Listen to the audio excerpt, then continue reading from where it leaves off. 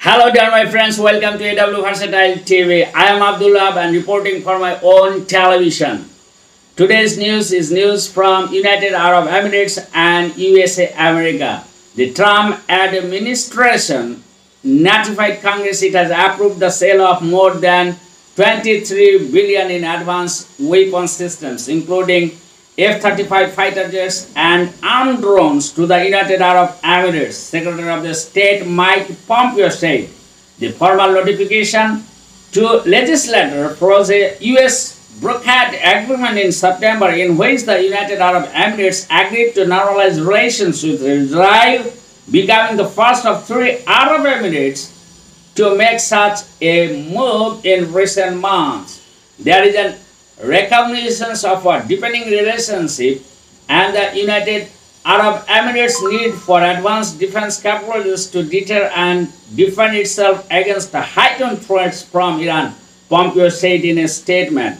The 23.37 billion package includes up to 50 F-35 Lightning II aircraft, up to 18 MQ-9B unmanned aerial system, and a package of air-to-air and air-to-ground munitions, the State Department said.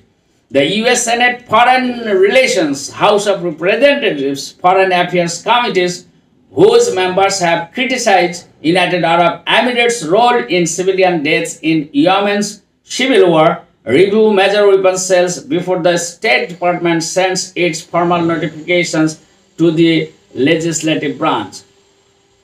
Senator Chris Murphy, a Democrat, criticized the arms sale to the United Arab Emirates, saying it would constrain the options of President-elect Joe Biden, who has signaled he will return to the U.S.-Iran nuclear agreement. Any deal the United States makes to sell weapons in the Middle East must satisfy decades of agreement with Israel that the U.S.-made equipment must not impair Israel's qualitative military aids, guaranteeing U.S. weapons furnished to Israel are superior in capability to those sold to its neighbors. The announcement came just days after Biden owned enough states needed to take the presidency from Trump, who made pro-Israel policies part of his re-election campaign. Israel initially balked at the prospective sale of F-35 warplanes valued at $10 billion, but dropped its oppositions after what it described as U.S. guarantees that Israel's regional military superiority would be preserved. Israel's Prime Minister Benjamin Netanyahu, U.S. President Donald Trump, and United Arab Emirates Foreign Minister Abdullah bin Zayed signed agreements normalizing relations with Israel on September 15, 2020.